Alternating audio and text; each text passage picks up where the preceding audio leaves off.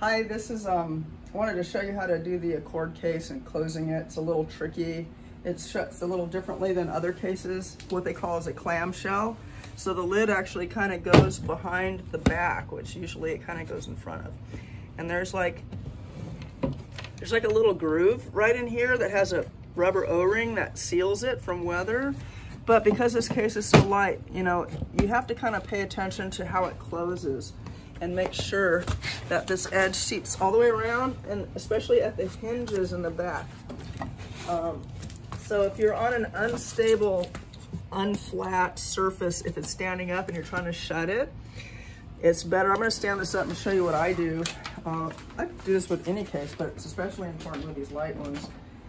Let's say that the ground was uneven and it kind of could cause a little torquing of the hinges. So what I do is I pick them up by the neck and then I seat it so the top seats. And you can see that it's all sealed. And I might do these top latches and I'll come down by the handle and I'll make sure that that seats well too. I never try to force close with these latches, because if it's not lined up, you'll just break the latch. So you have to be a little bit, you know, mindful. So then we have another latch down here, and I'm visually looking at the edge the whole time before I latch them to make sure everything's seated nicely. And it's just pretty good if you do that. All right, I just wanted to make that point. Okay, thanks.